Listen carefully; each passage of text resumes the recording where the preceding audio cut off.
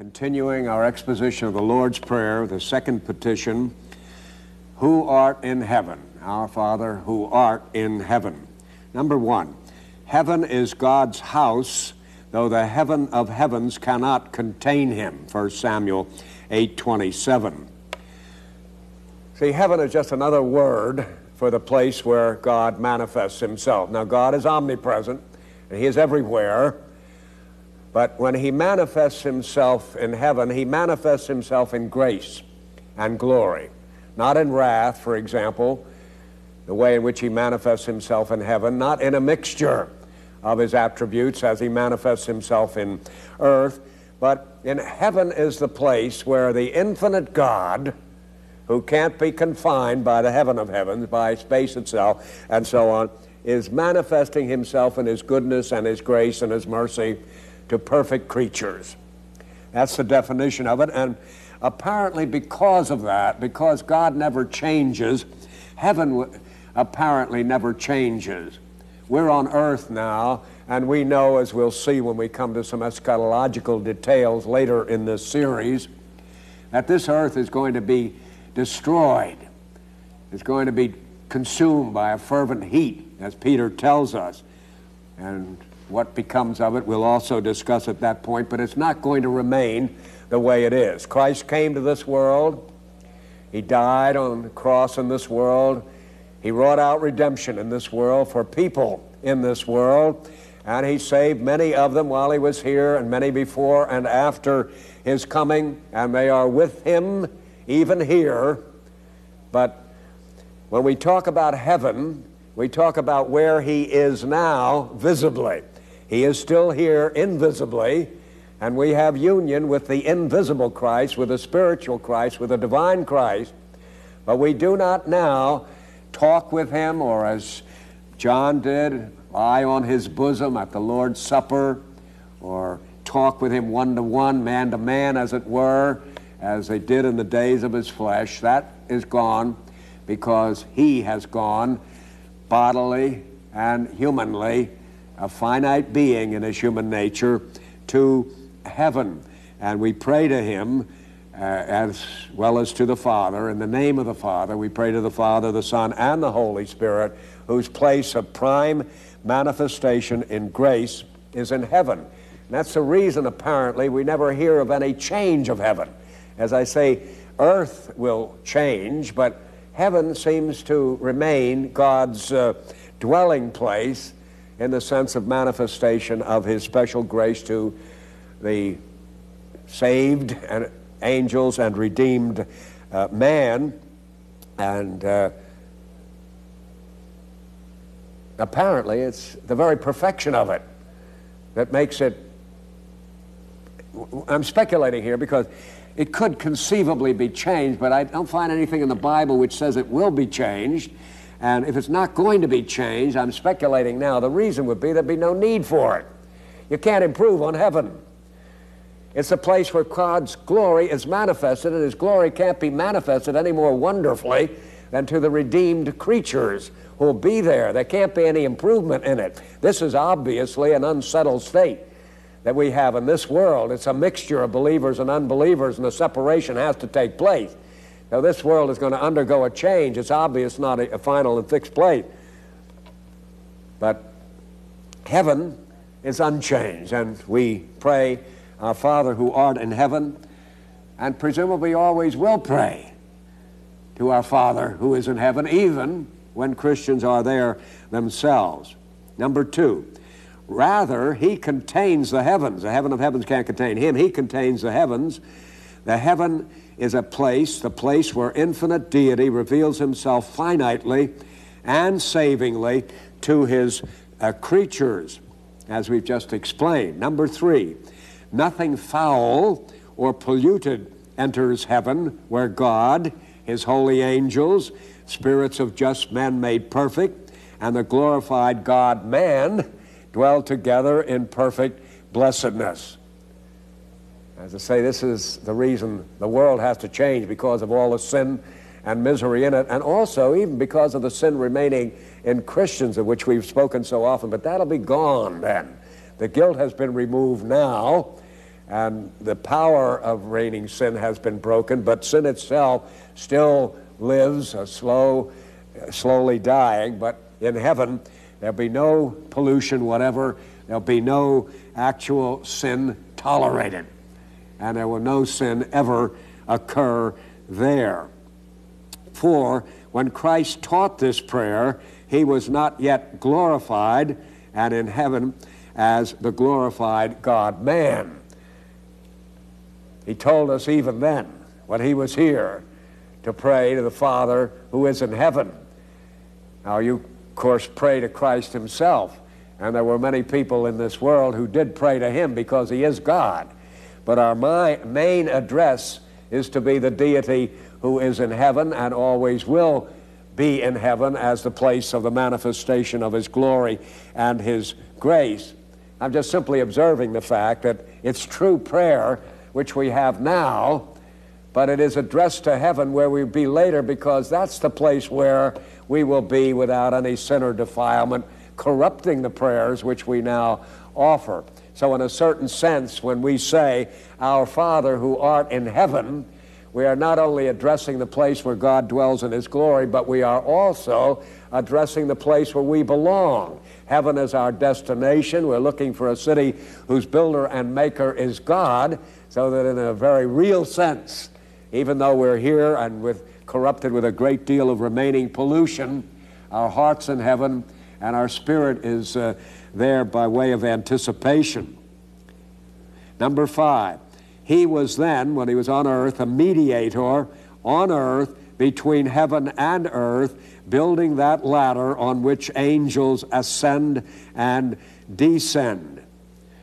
People are always puzzled by that language, that referring to the dream of Jacob in the Old Testament there, where he saw angels ascending and descending, as to why it wasn't descending and ascending.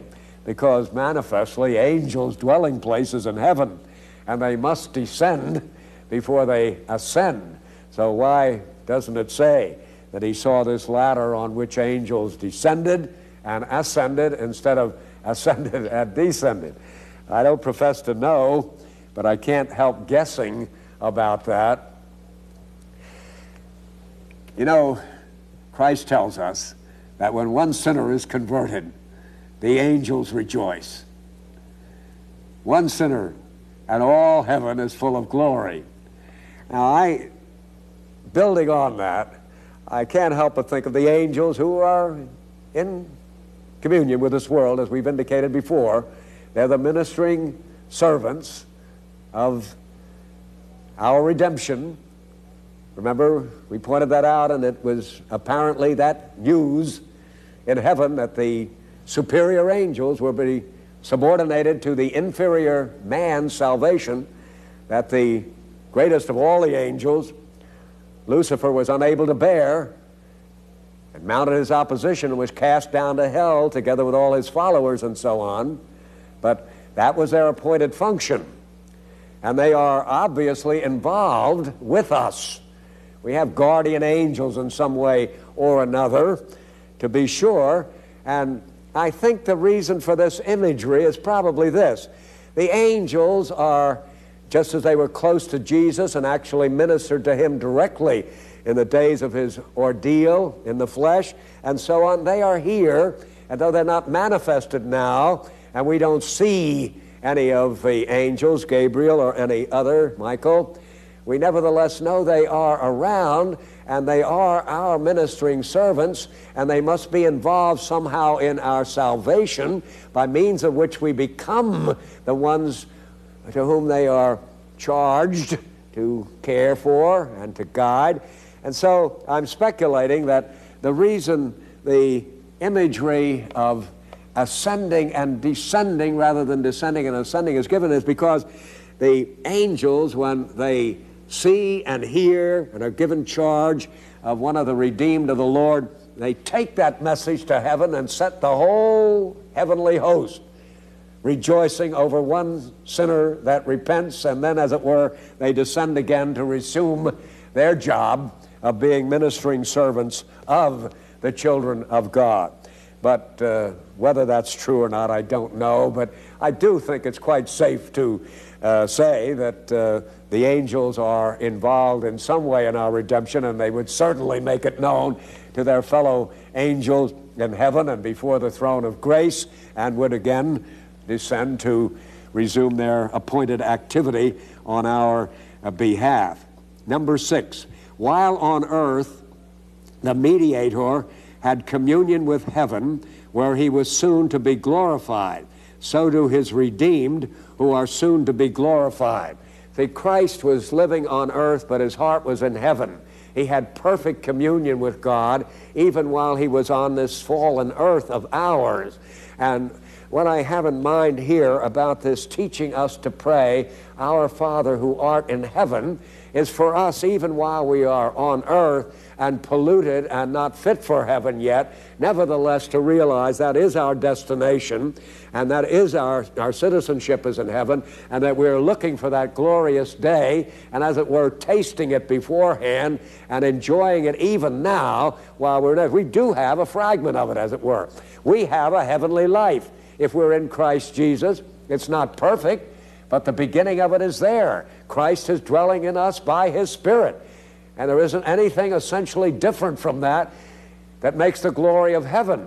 The only thing about it is it's perfected in degree there, as it is very, very imperfect here below. But it's a way of our, as it were, living in heaven while we're still on earth, having our hearts in heaven where our treasure is, even while we are dwelling in this very sinful and imperfect earth of ours. I think, in other words, when we pray the Lord's Prayer, we are first of all to think it's our Father whom we're addressing. And we are taught immediately to remember that there are others who belong to the body of Christ and of whom we are a part also when we say our Father, and that our fixation is not on this earth where we don't belong. We're pilgrims here. We're sojourners for a while. Heaven is our destination. We can't wait to get there, but we must wait until he calls us. But that's our home. That's where we want to be. And while we can't go up until we are actually summoned by God in his providence, at the same time in spirit or in anticipation, we could go up.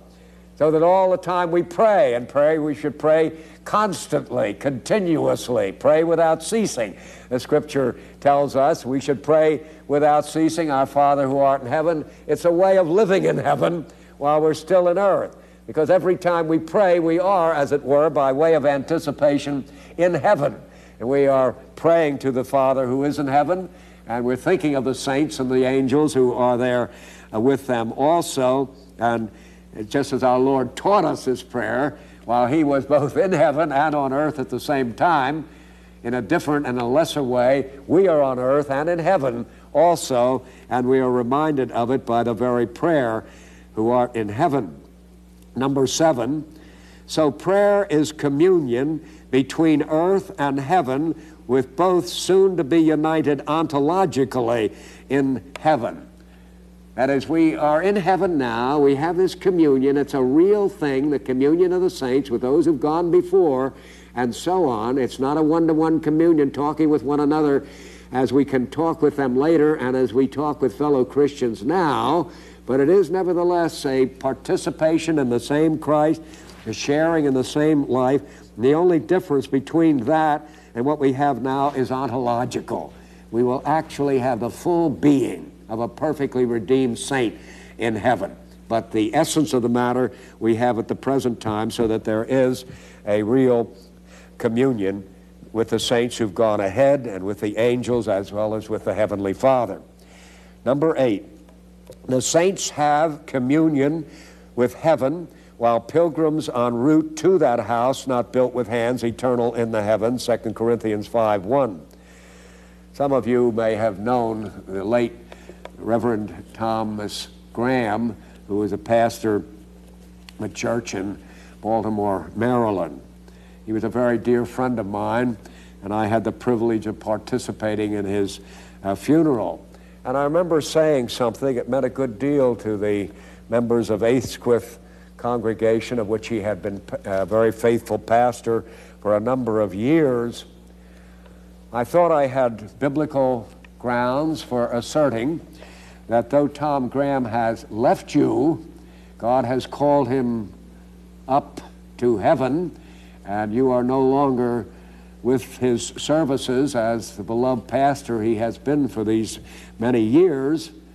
But I don't think he has left you in the sense of knowing about you. There's every evidence that the saints in heaven are acquainted with this world and would probably have a greater love for and even concern for the church in this world than they had when they were in this world. And that led me to speculate that Pastor Graham in heaven probably prays more fervently for his former congregation on earth than when he was here. And that in one sense of the word, a pastor's leaving is almost a coming in greater blessing than he could possibly be while still burdened with his inefficiencies and sins as he is in this life. I wouldn't want to stake my whole life on the certainty of that statement, but it certainly seems a reasonable conclusion. I know people I have known who are Christians in my mind and about whose presence in heaven I have no doubt whatever. At the present time, I feel as if I can see them. I feel as if I can talk with them sometimes when I'm by myself, so no one thinks I'm a screwball or a nut gotten loose or something like that. I'll actually talk to some friends of mine as if they were in the room. I know full well they're not in the room. That's the reason I wouldn't let anybody overhear me, because they might think there's something wrong with me and so on. But nothing wrong with me. I just am quite sure they're in heaven. And they're very dear friends of mine on earth. And I imagine them being there in the room, and I'll actually talk out loud at times as if a good friend of mine were sitting opposite me across the room. Now, I know he's not, and I know I can't pray to the saints in heaven. I am not authorized. I'm told to pray, Our Father who art in heaven. That's where my prayers are directed, not to my friends who may be in heaven, but to my Father who is in heaven, is the way the Christian is told to pray. But if at the same time we have reason to believe that we are surrounded by these witnesses who have gone before and are now with Christ in glory and are more concerned with the church below than they were when they were in the church below, then of course it doesn't seem to be a stretch of the imagination too great to fancy that you're actually talking with them and to be sure that they are interceding on your behalf. Certainly, if my friends know me and my needs, they would know far better than I do how desperate my needs are and how much I need their intercession. Certainly he who lives forever to make intercession, Jesus Christ the Lord, does know them and does present those, and the saints in glory are utterly united with Jesus Christ and all that he does. We are not utterly united with him here below. Our union with Christ is a very imperfect thing. Our understanding his desires is far off.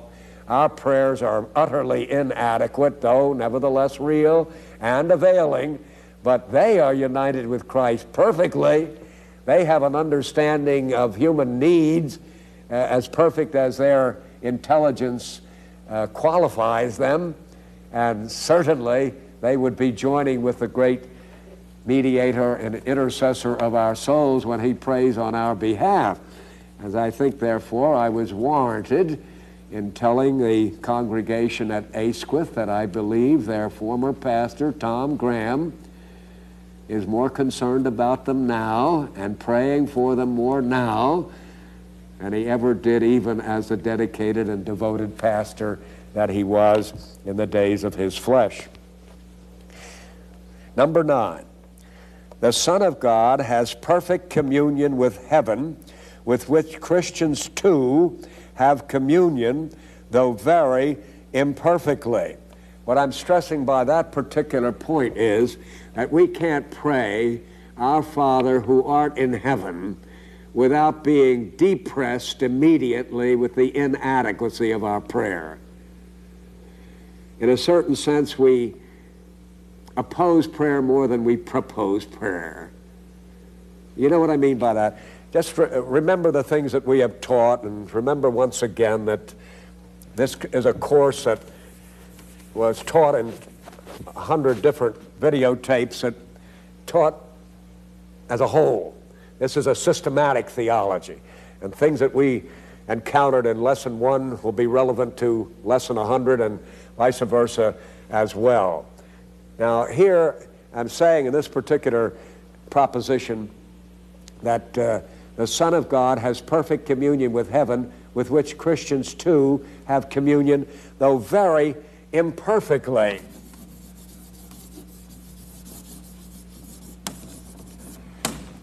You see, you can't pray, I can't pray without realizing how much of our prayers are not prayers at all, are non-prayers.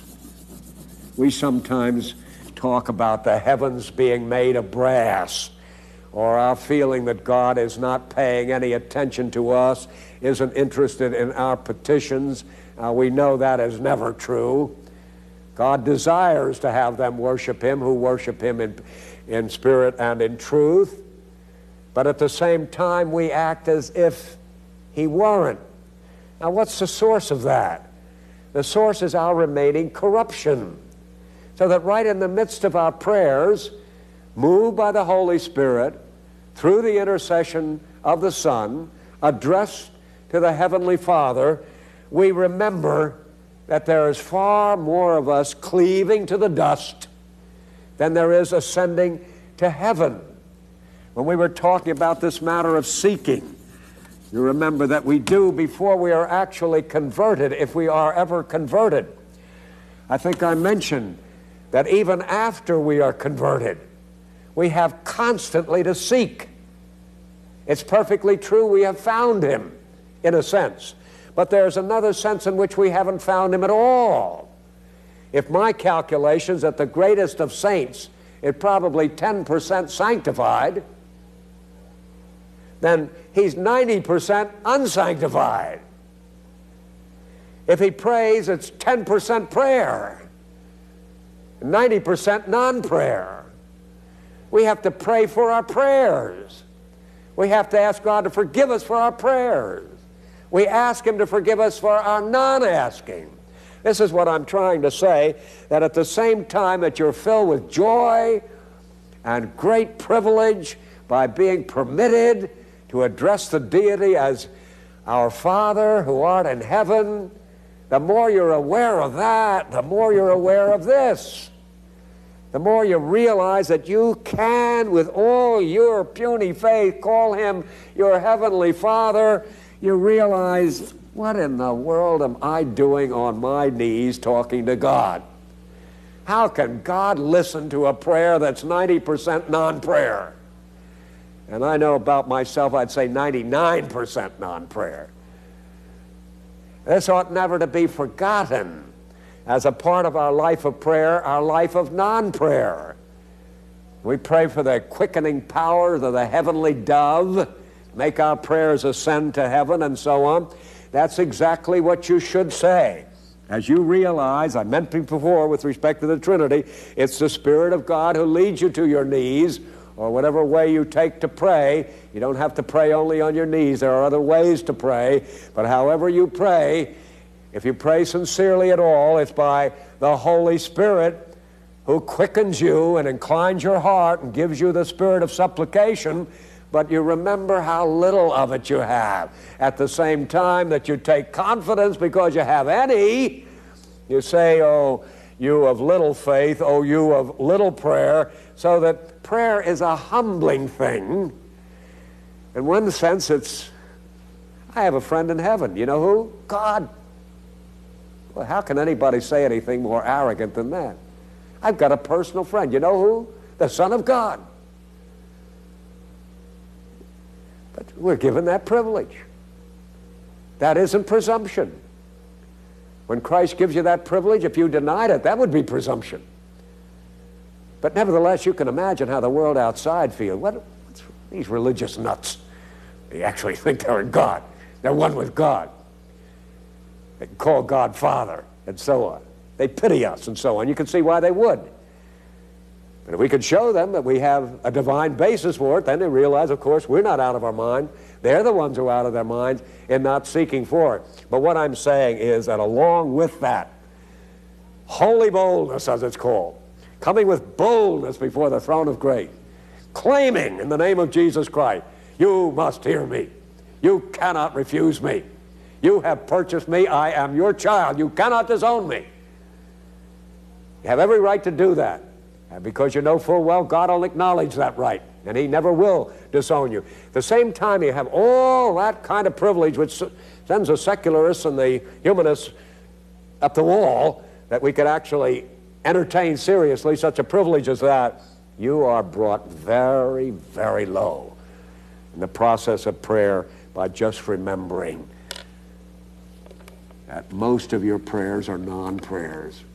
Most of your prayers need praying for. Most of your prayers will make you very, very humble indeed. I conclude with number 10. The Lord's Prayer bridges the temporary gap between you and heaven.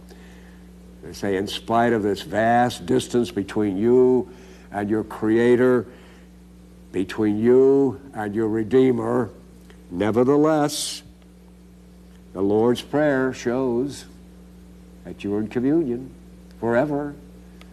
You're on terms of intimacy. You know Jesus Christ, as one person said, better than you anybody in Hartford.